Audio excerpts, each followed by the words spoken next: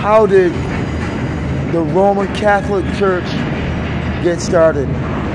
Emperor Constantine, this is in history, had a vision where he saw the cross and was told to adopt Christianity. Christianity was the religion of revolution. Christianity became the religion of revolution. I surmise that the people who realized that they had defiled on the cross, meaning murdered, stabbed, even put on the cross, Caesarion, who really was to be the rightful emperor of Rome, the son of Caesar, murdered on the cross. 300 or so years later, Constantine gets a vision because Christianity had been rising, but it was Gnostic from the days of Arius Rahatep, fighting these crazy Gnostics who were lost.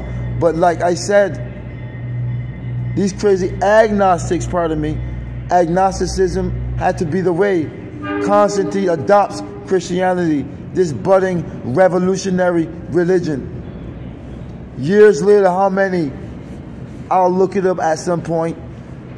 You had to buy your way out of hell.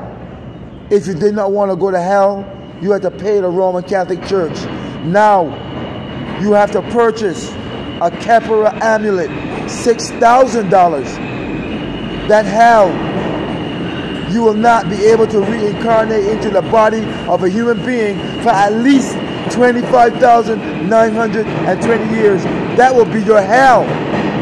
The cycle continues for you disrespecting, disobeying, attacking, and persecuting the same personage reincarnated. Think I'm deluded?